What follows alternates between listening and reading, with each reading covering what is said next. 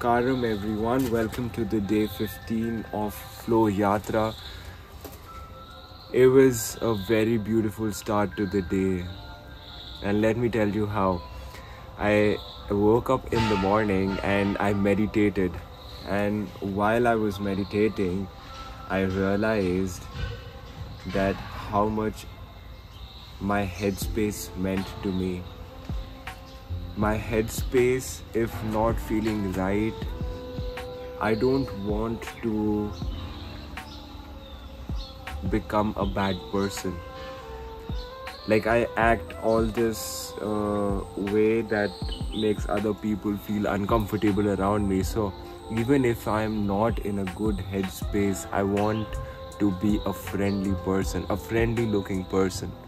So for that, there are a couple of things that I realized, and I took a note of it, which I want to share with you. And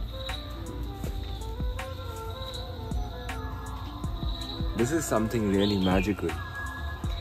Listen to me very carefully.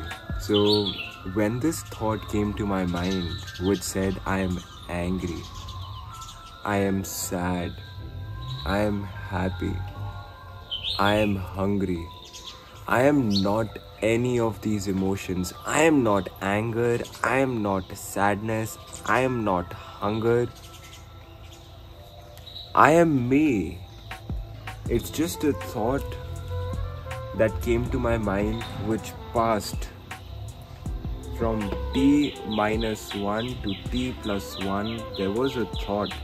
In between that thought, I had this feeling that I'm feeling angry, I'm feeling sad, I'm feeling hungry, I'm feeling painful.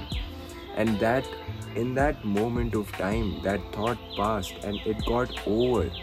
I am not that emotion. The more and more I attach myself to that emotion, I start becoming that identity.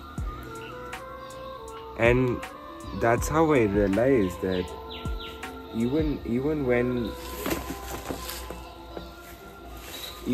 we are thinking about I'm feeling low on energy, I'm feeling low on myself, I'm feeling low on I'm feeling high on, I don't know, food. All these comparisons that we do is in the form of a duality. And in truth, I'm not searching towards duality. I'm searching for this single path of wellness. Like I just want to stay fit, I just want to stay healthy, I just want to walk on one singular path. And always the mind is juggling between two things. I'm on this road, I'm on that road, I'm on this road. And that confusion was starting to clear up from my head once I translated all the duality to singularity. Let me tell you how. So let's say I'm feeling that I want to go to Nepal next year and I want to be able to climb a mountain, right? Simple. And that thought just came to my mind and I'm just observing that thought. And then I got a feeling that I am not fit to do this.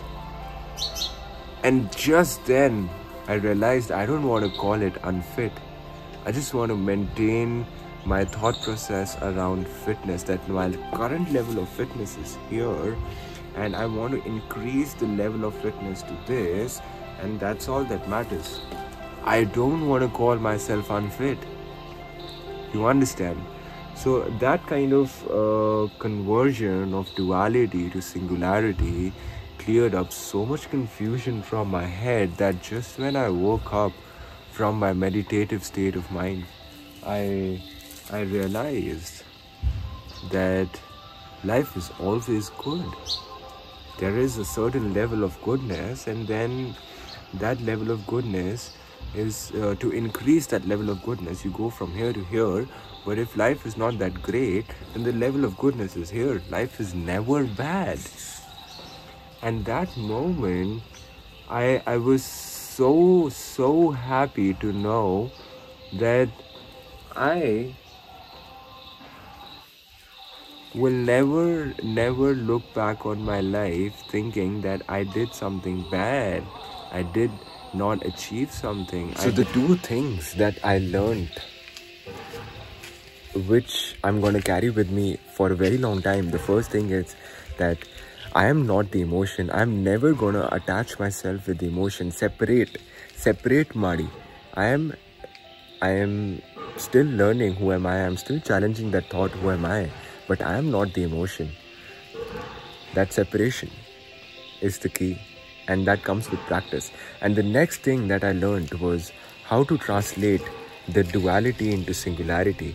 If I'm having a thought which makes me feel that these are the two opposite things, I'm going to convert it into one thing and put it on a level meter, like a level meter, level of freedom, level of whatever, call it something that helps you translate that duality into singularity.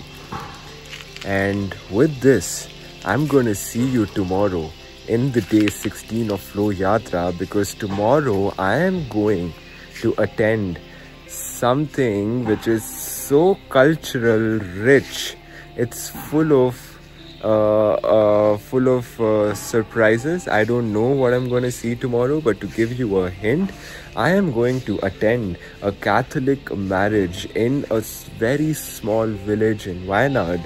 And thanks to my travel, I met a friend on the way where I connected with him, and when I was in his city, I gave him a call. I asked him, "Where are you, brother? Do you want to meet?" And he said, "Brother, you called me at the right time, because I am here at my cousin's wedding, and you can come and enjoy this wedding. You can see this wedding. It's going to be a once-in-a-lifetime opportunity where I get to see this. So I'm going to see you tomorrow at the wedding at day 16 of Flow Yatra." Signing off, Rohan Vashist. Hey!